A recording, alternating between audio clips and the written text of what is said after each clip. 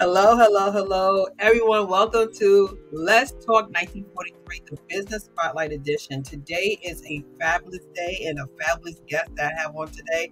You're going to find out about us and how we connect and a lot of things that's going on with him, Mr. David. So we'll get right back to him. So until let's talk.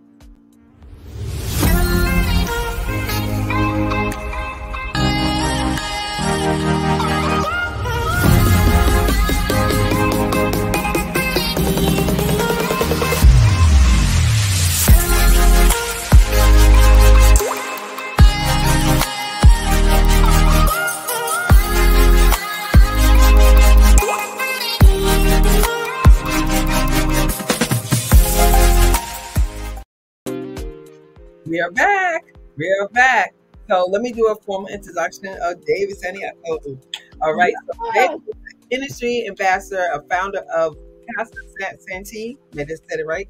Yes. Interior Design, award-winning designer, a gifted vocalist. We're going to talk about that as well. And he has a company called Strickland Santi as well. And we're going to get into all of that goes with that. So welcome, David Santiago. Regina, I am so excited to be here. I can't believe after all this time, years gone by, you and I back together again. I know. We spent many years together every morning, jump-starting through our high school and middle school years. Yes. Woven into the fabric of my daily life. I know. Isn't it funny? Well, as y'all see, I've known David for over 35 years, literally, like over 35 years. And we're only in the same homeroom from junior high to high school. So many mornings, we see each other every morning for many years. So I'm so happy and I'm just blessed to have you on my show. But since then, he has blossomed into this amazing, he's always been amazing, but his industry and everything he's going into, it's been amazing. So we're going to kind of like chop it up and get everything in because I want to make sure we touch every part of you, David. So let's just start with George to the rescue. Okay, that's a great start. All right, let's start with that. So George to the rescue came into my life serendipitously through a kitchen fabricator, John Stark, out in Long Island, and he was approached by the producers of the show to recommend a designer, and lo and behold, he recommended me to the show, and I ended up talking with the producers, and one thing led to another, and I had my first rescue. And George to the Rescue is on NBC. It's an Emmy award-winning show that rescues families in need and families that contribute to their communities and put everyone else first before themselves. And that's what I love about that show, because it's about helping others. It's not just a designer show. And it was funny because I just happened to watch it one day and I saw you. I was like, that's David. It was just like, I was watching it one day and I was like, wait a minute, is that David?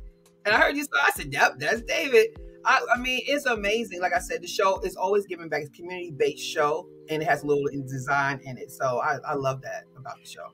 It is. And, for me, it's given me a platform to be able to utilize my talents that I've acquired through my evolution as a designer and to give back. My first rescue was an immigrant carpenter that worked really hard in his community, and he just put himself second. And we did a rescue for his basement and his family. And we amped it up with, changing the roof and the siding and the windows.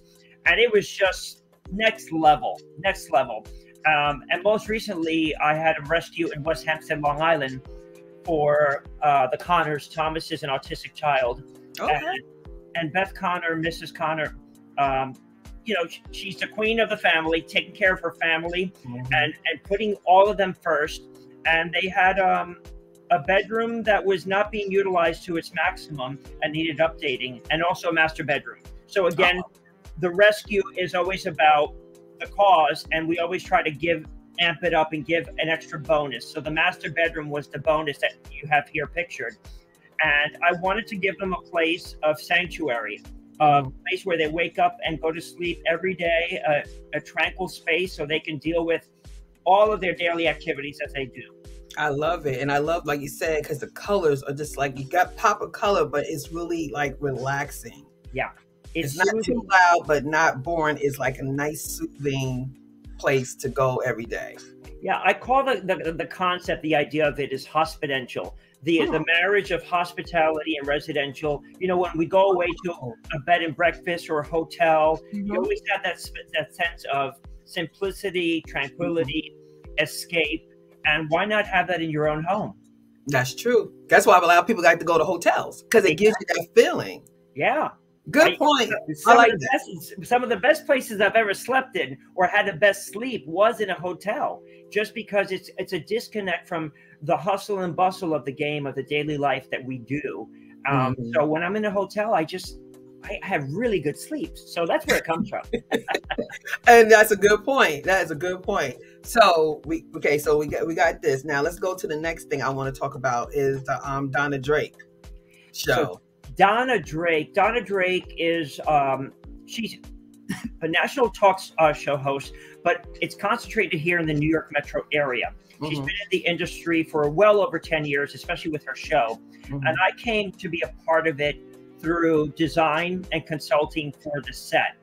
And one thing led to another between the chemistry that we had and the work we were doing for the show. And through that initial set design concept, she said, David, I'd love for you to be part of the show.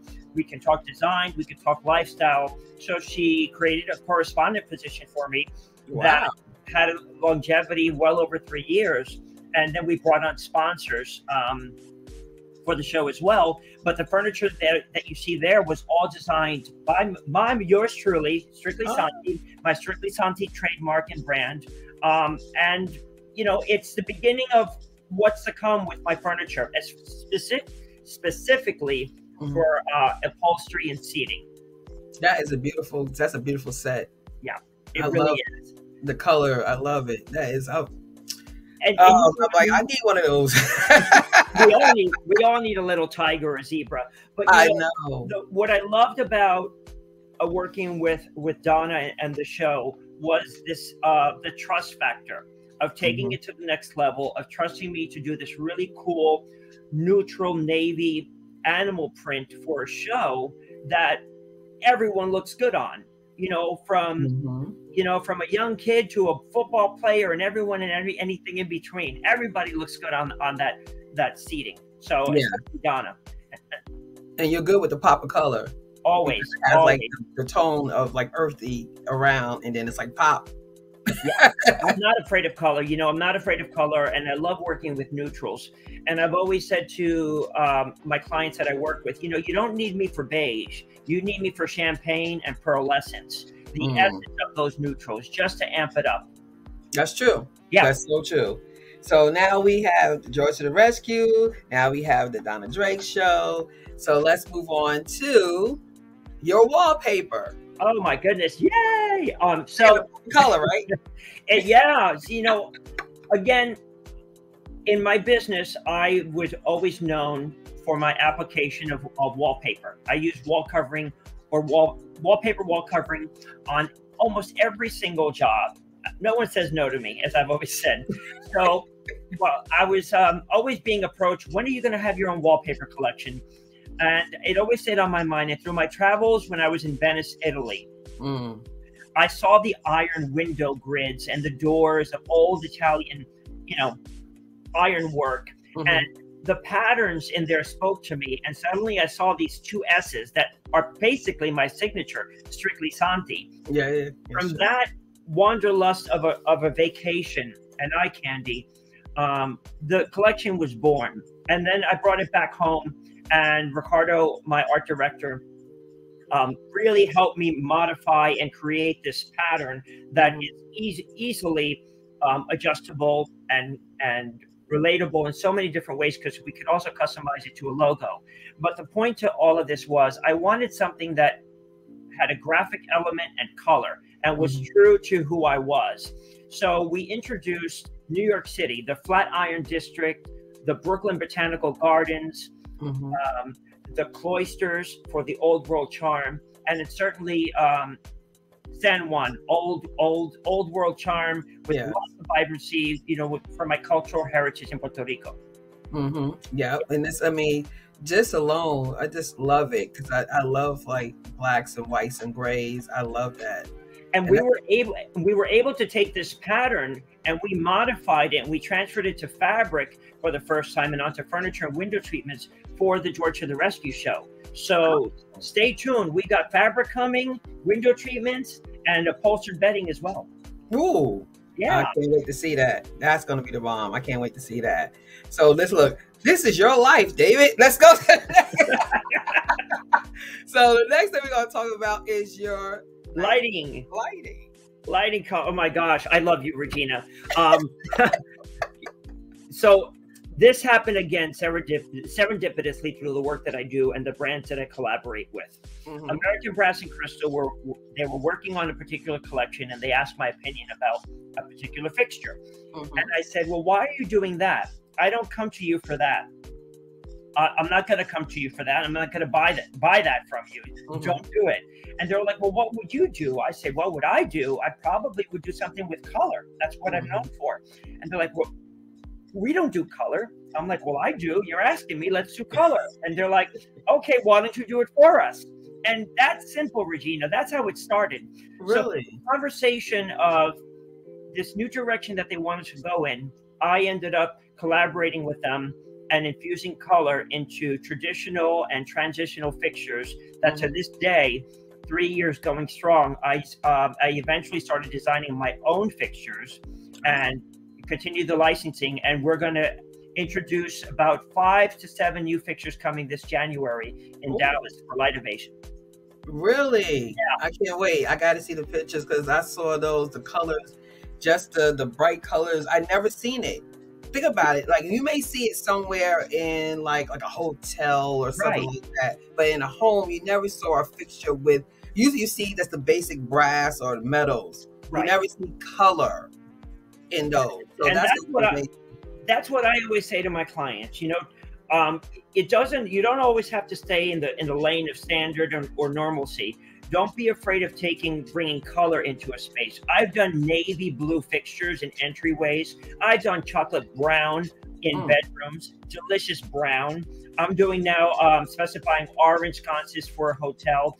You know, it's also, again, that hospitential vibe, bringing that hospitality feel into your home, and not you doing the literal thing of a pink light for a young girl's room, but bringing that pink light and turning it into fuchsia and putting it into a woman's dressing room. You know what I mean? Yes. And making it sexy and chic.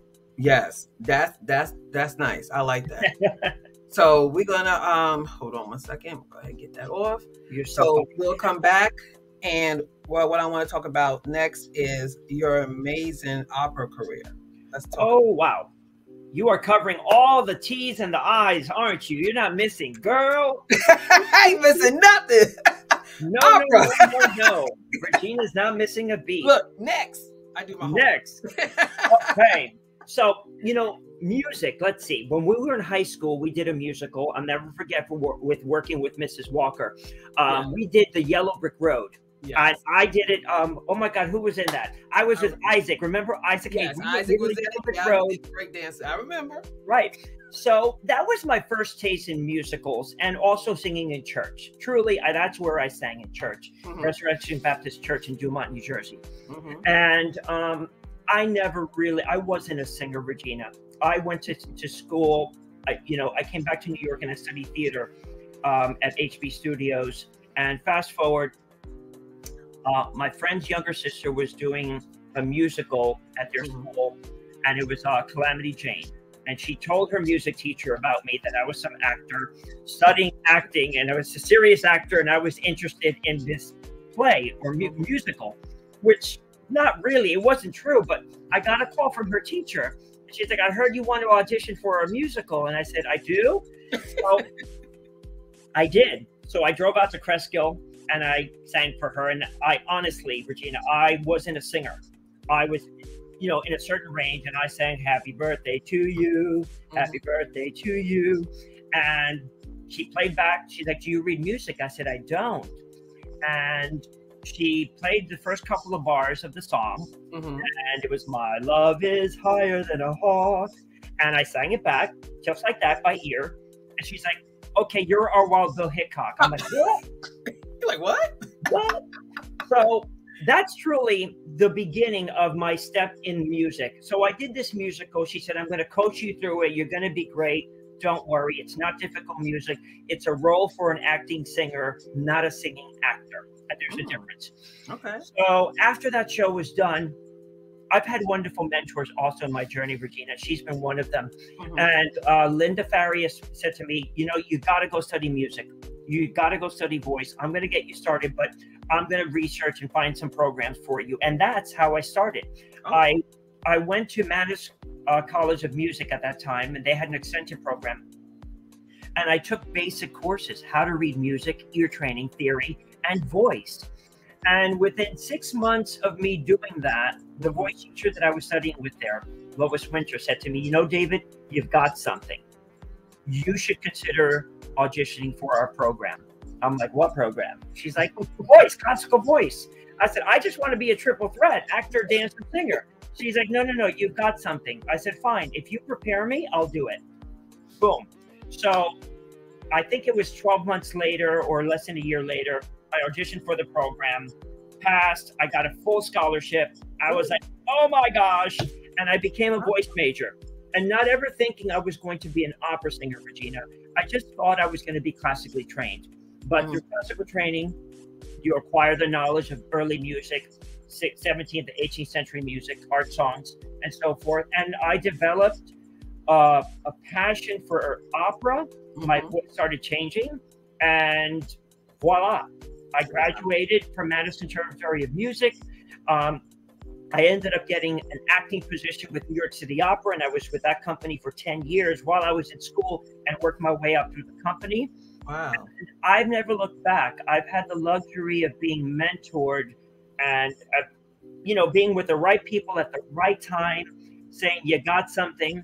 And I never forget that journey. I would do it all over again because I never thought I would have been an opera singer if you would have told me in high school or after high school. I thought I was going to be an actor. I thought I was going to be like, on 21 Jump Street or something like that. He's not going to be 21. Damn it, silly. I thought I was going to be 21 Jump Street. You know what I mean? I was like, that's where I thought I was going to be. Showing our age on that one. Exactly, right? So music became, parallel to my journey. I never gave up my interior design, and which we'll talk about, I'm sure, as my trade and my industry, my work, because I was always given a strong work ethic from my parents, specifically my mother. I've been working since I was 12 years old, girl. And yes, I know. This life of duality. So I had my trade, which was design, and my passion and music and education was music. Yeah. And to this day, I'm still singing. The career has ebbed and flowed throughout the years. But around 2014, I ended up wanting to really pursue it. And I did opera after opera down in Philadelphia and here in New York, and did some regional work, stage, concert, and it just blossomed up until Carnegie Hall.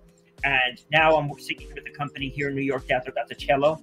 And I can go on and on, but I'll let you go. No. I'm just, it's funny how you know a person, younger in life, and you never see this. Like, I would never saw this for me. Like, this would never been me. It's amazing. That's why I'm in awe, because you have done so much and you're really perfecting everything you do. You know how some people just do things? Right. You're perfecting everything you do. You're just not touching stuff. You're actually putting the work in and getting skin in the game on everything. I call that, I definitely have my share of sweat equity. The struggle is real. The hustle is real. The game, I never gave that up.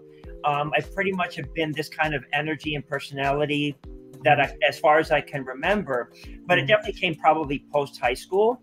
But I knew that I was going to do something creatively. That I knew. I just didn't know who I was. And I found myself through the journey. The journey is where it's led me to today. And I still feel like I've got so much more to do and want to do. and I keep saying yes when I should be saying no, and things like that. Like yourself, you've evolved, and look what you're doing, right, with the talk show and the topics, and as I say, paying it forward. You're a strong woman in business, supporting and talking about all different types of topics, and it's a type of outreach, yet also media and entertainment. You have a wonderful platform here, Regina, and kudos to you. And I'm privileged to be here with you, that we're here sharing our journeys together and growing together. Yes, we are. We're going to definitely do that, because that's why I said that this is the divine order. I believe in that. I believe in divine order, and I believe that everything's for a reason in the season, right? So amen. It's meant to be. So this is great. So now we're talking about what you just said, community. Let's get into that. So not just doing all of this, but you do have something that you do to give back to the community, and something that you really, really have, like, it's in your heart. So you want to tell us what you do? Sure. I mean, right now, over the past 2 years, I recently got involved with an organization called My Face, and they've been around, I think it's over 70 years. And, the mission is somewhat about transforming lives and helping the facial cranial community. And it's anything from a newborn baby with a cleft lip, to many different types of facial deformities, syndromes, and all of that, and procedures. And I came to it, again, serendipitously, through music and design. One of my clients who's involved with the organization said to me, David, we're doing this talent show. Last year, the kids did a talent show, and it was all music. We had instrumentalists and singers. And I'm like, what? Tell me more. And he's like, I would love for you to be involved with it. You're great with kids. You love music. My kids love you. And they do. I'm Uncle David. And I said, sure. So I checked out, the talent show that they did. I'm like, oh my gosh, these kids were no joke. And I was touched and humbled.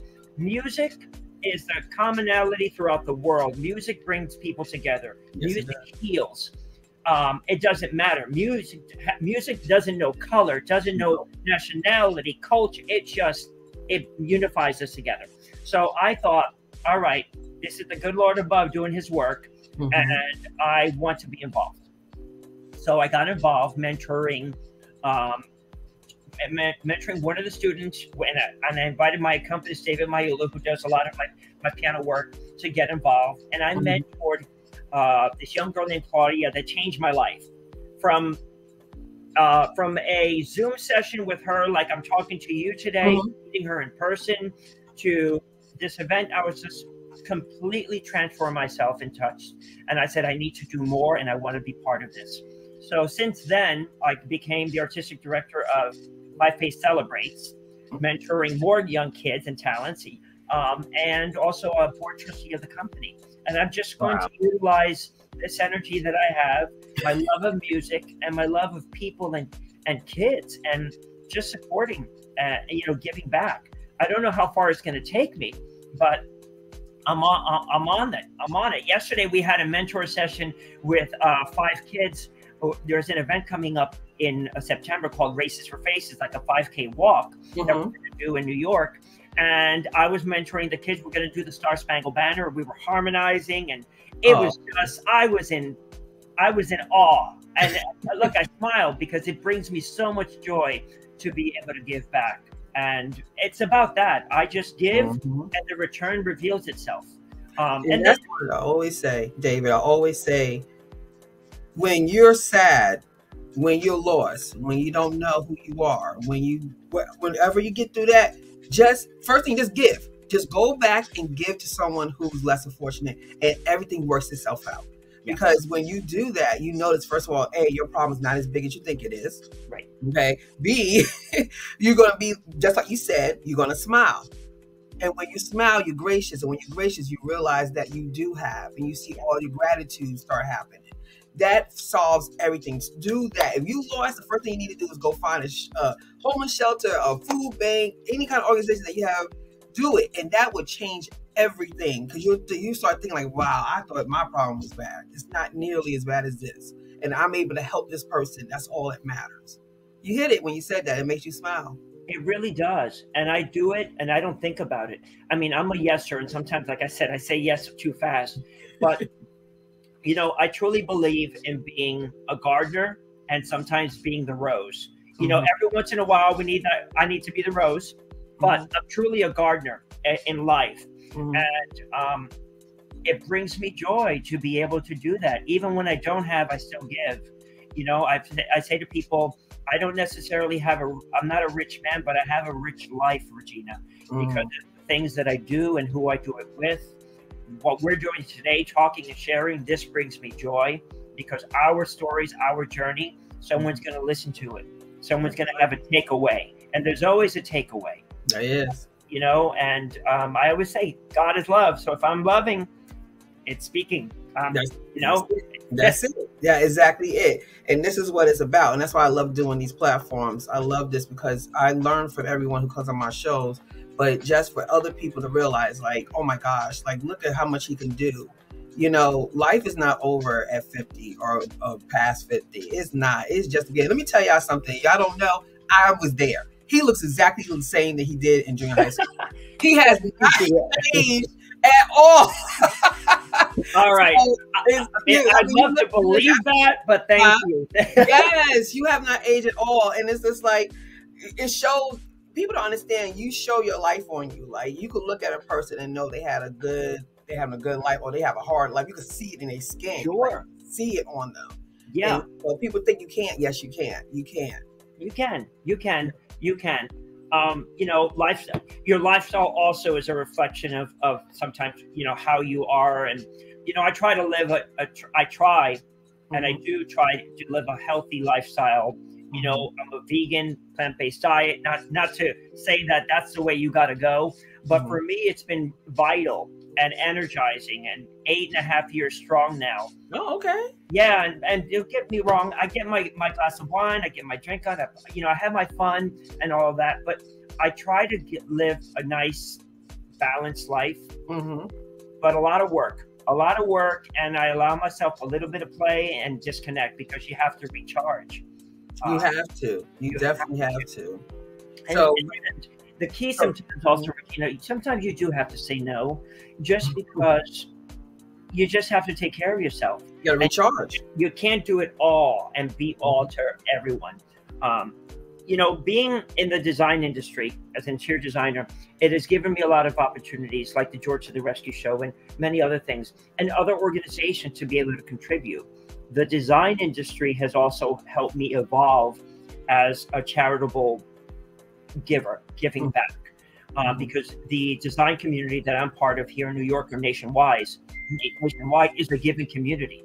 We do all different types of charitable work. We do tablescape events for American Cancer Society. We do the Bailey House, which provides housing for AIDS and HIV. Housing Works. All these organizations, charitable organizations, and I've been privy to evolving as a giver through, with these organizations. And then just the interior design. So where you see yourself in 5 years, David? Oh my goodness, please, from your mouth to God's ear, I have no idea, but I'll tell you this much. Okay.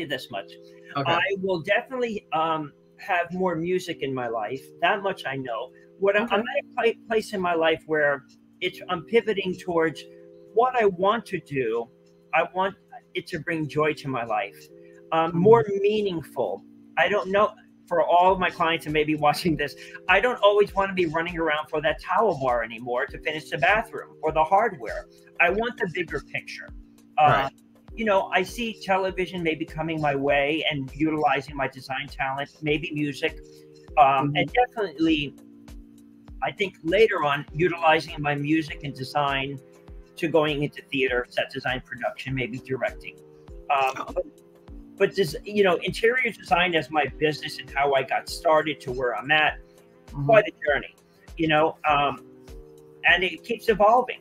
The one thing that I can give you that I've always maintained is a sponge-like attitude of absorbing and staying hungry, and an appetite for wanting to always have more and think forward. Always satisfied, because you got to be satisfied. But I'm always thinking, you know, how can I grow as a person, as a businessman, as a humanitarian of life, recycling, just all these things, you know, giving back, having a quiet moment with me and the Bible and the good Lord above, all these things. Spiritual growth is important also. It is. That never stops. Literally never stops. And you said something that you hit on earlier in your talk. You said, I didn't know who I was. Yeah. And that, if you ever watch my show, I always drive into that, because a lot of the problems that we have with ourselves or what we want to do in life, it stems from not knowing who you are. Right. If you don't know who you are, how can you love anyone else? If you don't know who you are, if you don't love yourself, how can you give to someone else? Like, that's where you got to kind of back it up and figure that out, because that will solve a lot of your issues. Like, your issues will literally like disappear, because when you stand in your truth, you're able to decide what you want to do with yourself, how you want to do it, who you want to be with, who you want to hang out with. Like, everything revolves around you knowing who you are. Because when you don't, you kind of just float around, right? You just float to these people, float to that thing, do that job. You just want to check. You don't really think about it. And when you start doing autopilot, that's the problem. Yeah. And then you kind of bump heads, because now you like just living a life, but you're not living the life you want to live. Just like you said, you know what kind of life you want to live. You said, look, I don't know where it's going to head, but I can tell you this much. I want to be in this place. I want to be in peace. I want to be centered. I want to be, so you know what you want.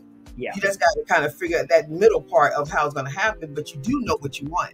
That's a big part of what a lot of people don't know. But sometimes, you know, sometimes it just takes, I call it evolution, you know, the journey. Sometimes the journey leads you to a path of definition. You start walking, you know, when I got involved in the industry with, you know, window treatments and fabrics, I never thought I was going to become and evolve into an interior designer. The journey of one step and one talent and led me to the other.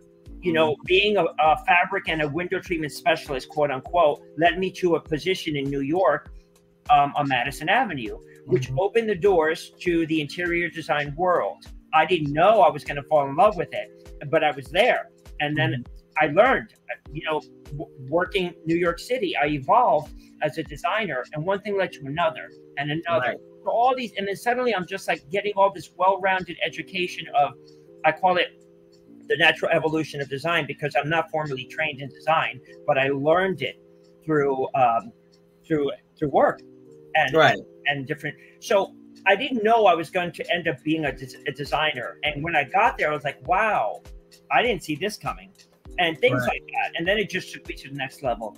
I never set out to be an interior designer, ever. I thought I was going to be an actor. I thought I was going to be on television. I was getting caught up in that whole Hollywood thing. And look where I'm at. I'm still on stage, but two different stages. And I'm gonna, which just really brought me to something.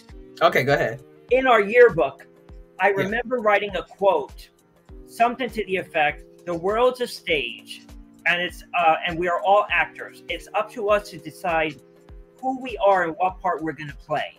And it's you know what? There you go. As I look to my right, I have my yearbook. There's a quote in there by me somewhere. Yeah, it's the page that we all had quotes. We all had quotes. It was a page that we all had quotes. I think I'm on the bottom right on the somewhere. It's something to that effect, and it's exactly that. You know, some people you actually said it in the yearbook. Yeah, and look at that. I guess maybe I did know who I was going to be. Well, I don't know. Maybe I don't know what I'm saying. No, your purpose. Your purpose was there. Yeah. But at that age, you couldn't, like you just said, absorb. You wasn't able to absorb it because you didn't even know where you was at in life right there. So you kind of had an idea of what, like you said, you were still in the realm of what you wanted to be. You're not, you're not on 21 Jump Street, but but you are on different stages. Yeah. You know, your purpose is still there. It's just on a different stage, like you said. It really is. I mean, come on, opera. You're on opera stages. Yeah, you can't beat that. I can't. You know, it's a wonderful thing. You know, music and theater. And I got involved with it also because I love the idea of telling a story through someone else's words and music, and kind of just escaping and traveling for a couple of hours on stage. But yeah, you're right. I'm definitely on different stages. This is a stage for us, for yourself and myself. So Yes, stage in the literal sense could be redefined. These are platforms that we have that you and I get to share and experience and talk about. But having that little moment about that quote, I haven't thought about that since I wrote it. Wow. And it just manifested.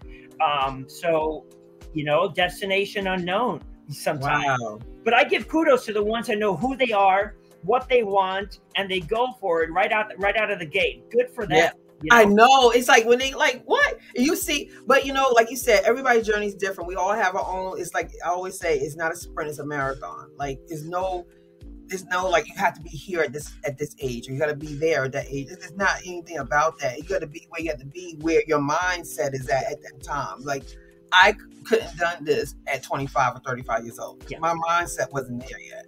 Like I had to be in a place that my mind was at. So that's understandable. And so I'm going to tell my audience, we went to Teaneck High School in Teaneck, New Jersey. And something about Teaneck, and we had a show about it about a year and a half ago.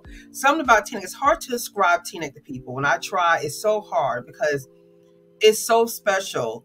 And we are just like a melting pot of like different people from different places and different religions and different, it's like but when we together, it's so much love. It's so much love. We love on each other so much, right? So living in Teaneck is like, it's kind of funny. Like we're expected to do good. Like if you do like, oh, David, he's on opera. Yeah. Like, okay. Like I expected that. Like you expect greatness from us. Like it's not like oh my gosh. It's like, oh, I knew he was going to do something. I saw it already. Regina, you said something that's really wonderful. And I've been talking about really more importantly, the last couple of years of my life. Mm-hmm. And it was growing up in Teaneck. How lucky were we that we were so diverse? We grew up being the United Colors of Benetton. We never thought about diversity the way it's talked about today. We lived it, even with our black door and white door, Latin door, and crazy, all the doors. Remember Teaneck? Oh, yeah.